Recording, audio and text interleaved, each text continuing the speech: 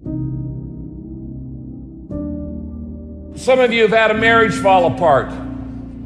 Some of you have been disappointed in a dream, in a desire, in a goal, in an ambition. And things just haven't worked out the way you wanted them to. At some point, everything's going to go south on you. Everything's going to go south, and you're going to say, this is it.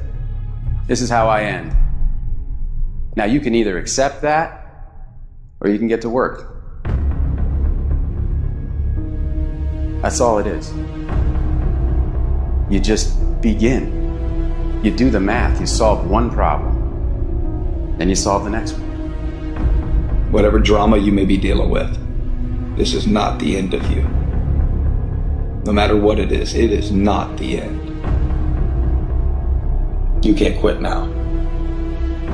And the only way out is through. That's why a bunch of us give up so much in life so quickly. But suppose I told you the greatest pain of my life is the reason I'm standing here today.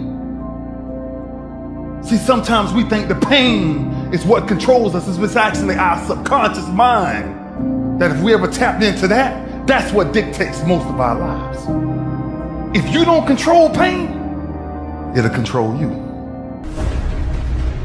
Now, if you know what you're worth, now go out and get what you're worth. But you gotta be willing to take the hits and not pointing fingers saying you ain't where you wanna be because of him or her or anybody. Cowards do that, and that ain't you. You're better than that. You need to hear this loud and clear. You need to get this in your spirit, because I don't know what you're walking through, but some of you right now, you are in a tough season. An event has happened and something's happened, and maybe you have failed. But I want to remind you that failure is not final, it's formative. It is part of the process. It's part of the journey. Your failure matters as much as your success. How do you think you're gonna grow if you don't ever fail? Yet some of you have failed and you have decided, well, guess what? I'm a failure. No, failure is an event. It is never a person. Just because you failed doesn't mean that you're a failure. In fact, failure is actually fuel for your future. You have to fail in order to succeed. The darker the night, the brighter the morning. This too shall pass. You're going to get through this thing. See, in your life, everybody has a turn back moment. You have a moment where you can go forward or you can give up. But the thing you have to keep in mind before you give up is that if you give up, the guarantee is it will never happen. That's the guarantee of quitting, that it will never happen, no way under the sun. The only way the possibility remains that it can happen is if you never give up, no matter what.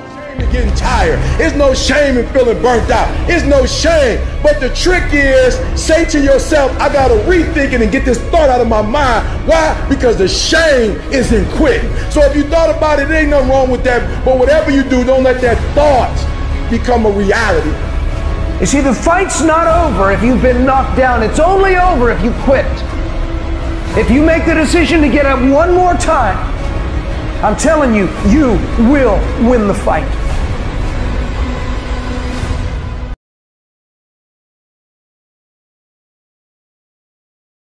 At some point, everything's going to go south on you. Everything's going to go south, and you're going to say, this is it. This is how I end. Now, you can either accept that, or you can get to work.